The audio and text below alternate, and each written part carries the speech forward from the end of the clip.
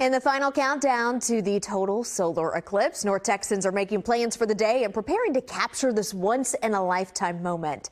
Our Allie Spillyards joined a local photography club, making sure they have the right tools and technique. If next month's solar eclipse was a final exam, you don't get to practice, you don't get a second chance. This is it. This would be the cram session. And you can get distracted because it's like, wow.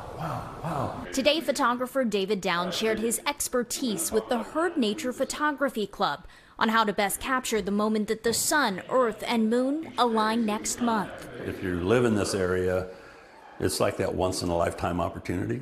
So we're trying to take advantage of it. Just like glasses are essential for those hoping to watch, Downs explained photographers' tools. You should get a solar filter if you have a camera. Mylar being most affordable. Glass filters are another option. We don't have to travel anywhere to go see it.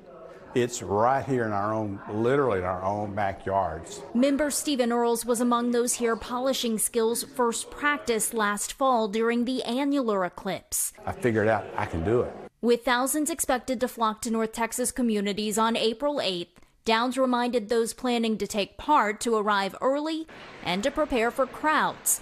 He also encouraged them to take a break from the viewfinder to soak in a moment most will never experience again. They say, a picture is worth 1,000 words. I think a photograph doesn't do this justice. In McKinney, Allie Spillyards, NBC5.